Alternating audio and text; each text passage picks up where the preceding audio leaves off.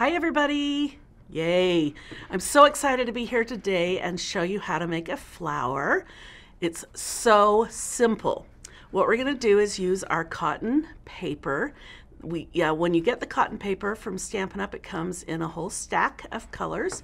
We're just going to use a couple of those colors for this. I used the second largest flower from the Floral Framelits dies. Yep. Perfect.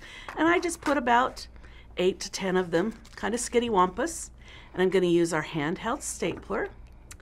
And I'm going to staple right in the middle of my pile here. And then just to make sure, I'm going to staple going the opposite direction, right in the middle. Yep. Then I just start with my top flower, and it's really, really hard, guys. You got to scrunch. Now, if you want to maybe, listen to music while you do this, maybe you shouldn't, because you have to concentrate on scrunching the paper. One little sheet at a time. I know you're going to think, what? This is a mess. This looks like something that an 11-year-old boy would make. Well, just keep at it, because if you do, you're going to see with all of those layers, and you just keep scrunching them up. And yeah, I just used all of the colors. I don't really usually make green and red and blue flowers, but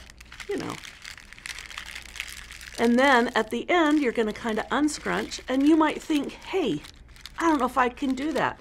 Trust me, you can.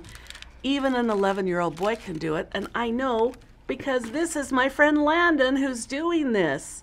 Those are his hands. And we did one of these already, and you can see after you scrunch it, then you just de-scrunch a little bit, and it turns into this super cute flower. And what 11-year-old boy doesn't want a flower? Okay, maybe he doesn't, but he helped me make one. That's how simple it is. Enjoy.